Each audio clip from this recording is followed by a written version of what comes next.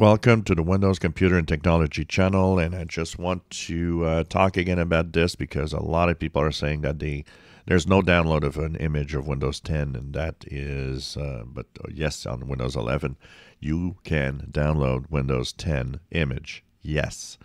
But there's a difference. The Windows 11 page lets you download the image directly from the page. The Windows 10 page, you have to go simply to the Create Windows 10 Installation Media, and it says download now. You have to download the tool. When you click the download now here, you'll get this tool that I have here running.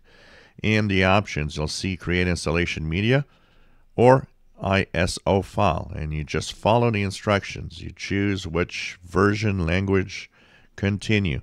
Then you click ISO file. Then you click next, and it's going to download the file.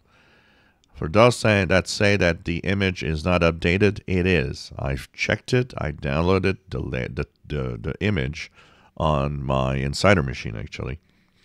When I looked inside the image, all the files are updated, but they are all dated June 5th, which means it's possible that the image was not updated until yesterday, Monday, June the 5th.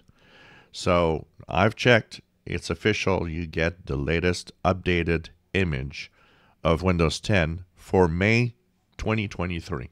So it contains every update until May 2023 and the latest image. So if you need it, if you want it, actually I do recommend that you download it and that you actually put it on a USB flash drive, because if your PC stops for some reason, the hard drive fails, you replace a hard drive, you have an installation media you can use to reinstall Windows 10.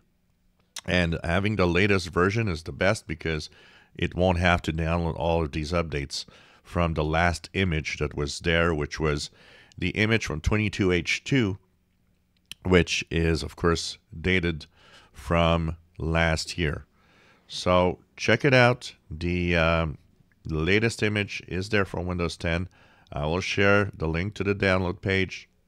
Once again, all you have to do is you have to go here that says Create Installation Media. You have to download the tool. And once the media creation tool is running, then you'll go up to the options to download the image or ISO file.